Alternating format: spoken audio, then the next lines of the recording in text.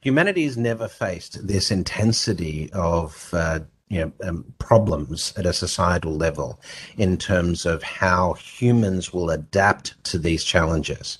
So when I talk about economic uncertainty, the reason economic uncertainty and social cohesion go together well is when you have this level of economic certainty in history, we have revolution.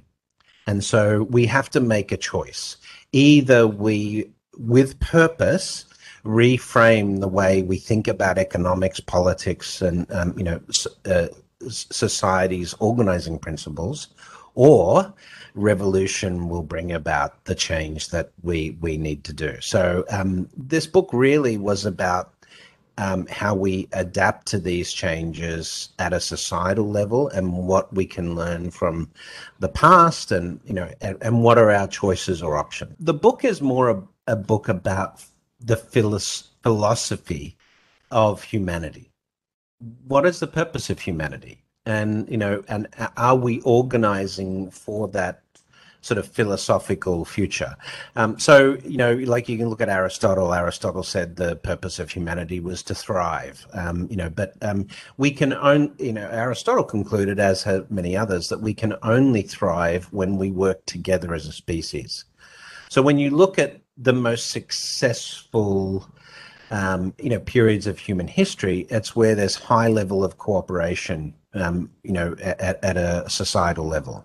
So think about the Apollo space program, building the Great Wall of China, the Human Genome Project, or even most recently, the creation of the COVID vaccines.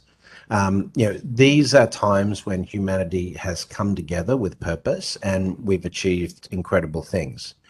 But philosophically, the real problem we have right now is the way we think about the economy and the way we think about, how economy should work. So capitalism is the primary doctrine globally, but capitalism is based on competition. Competition with each other at a corporation level, at a market level, at a national level, and that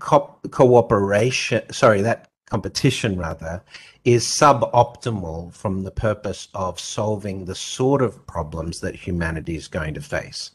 It's no good having artificial intelligence regulation in one market, right? We need a global take on that. It's no good having a national climate change policy if everyone else is not acting in accord with those principles. We need global coordinated action. The good news is that if we apply artificial intelligence and the advances we're having in technology, then we can bring about incredible advances in resource allocation, reducing the cost of government and reducing the cost of basic services to humanity, so that the economy really becomes aligned with the purpose of caring for citizens first and foremost, rather than looking after markets and corporations as a primary goal.